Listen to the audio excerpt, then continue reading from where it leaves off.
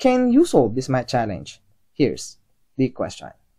Given the value of x as p root of 81 plus p root of 54 plus p root of 36 plus p root of 24 plus p root of 16, then the goal is to evaluate this expression 1 over x plus p root of 2 raised to the power of 5.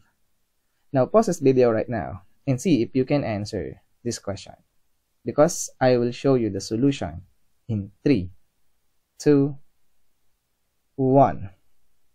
Alright, so given this x, this is x, then the goal is to evaluate this expression 1 over x plus p root of 2 raised to the 5th power. And the question, how do we get the value of this expression? So first, we need to get the reciprocal of this number x, then add to p root of 2, then raise to the 5th power. Now, we cannot use this x, this value of x for now, because this is a lot of p root, and also getting the reciprocal of this is a bit messy for us. So, to answer this, we will rewrite this x. We will make this simple before we evaluate this expression. Now, the question is how to do that. So first, let's focus on those numbers 81, 54, 36, 24, and 16, because we can rewrite those numbers as 81 as 3 raised to the 4th power, 54 is 27 times 2 or 3 cubed times 2, 36 is 9 times 4 or 3 squared times 2 squared, 24 is 3 times 8 or 3 times 2 cubed, and 16 is 2 raised to the 4th power.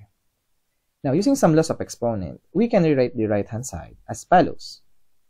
So, p root of 3 raised to the 4th power, we can rewrite this as p root of 3 raised to the power of 4, and all the way down to p root of 2 raised to the 4th power. Next, notice in this kind of situation, we have a lot of p root of 3 and p root of 2. So, in order to simplify this, let's call A as p root of 3 and B be equal to p root of 2. So we can replace all p root of 3 and p root of 2 as A and B respectively, like this. Now, let's focus on this result, because this is very familiar. If you remember this identity, A raised to the 5th power minus B raised to the 5th power, we can factor this out nicely as A minus B multiply by A raised to the 4th power plus a cubed b plus a squared b squared plus ab cubed plus b raised to the 4th power. And notice, this factor is exactly this expression as x. So, we can set this expression as a raised to the 5th power minus b raised to the 5th power all over a minus b. So, if we divide both sides by a minus b. Now, using this format, we can rewrite the value of x, or this x, as a raised to the 5th power minus b raised to the 5th power all over a minus b. And we will use this format instead of this x. Alright. Now from here, let's bring back the value of a and b, because we know a is p root of 3 and b is p root of 2. So replacing a and b as p root of 3 and p root of 2, like this. And now, p root of 3 raised to the 5th power, we know this is just 3. And p root of 2 raised to the 5th power, we know this is just 2. Now, 3 minus 2 simply equal to 1. And this is now our x.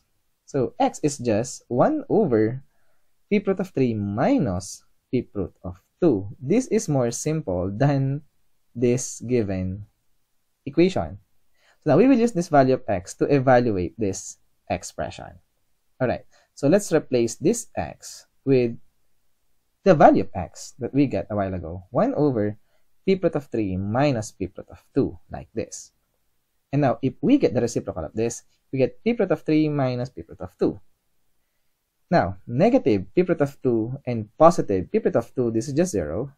So this will give us p root of 3 raised to the 5th power, which is equivalent to 3. And that is our answer to this question.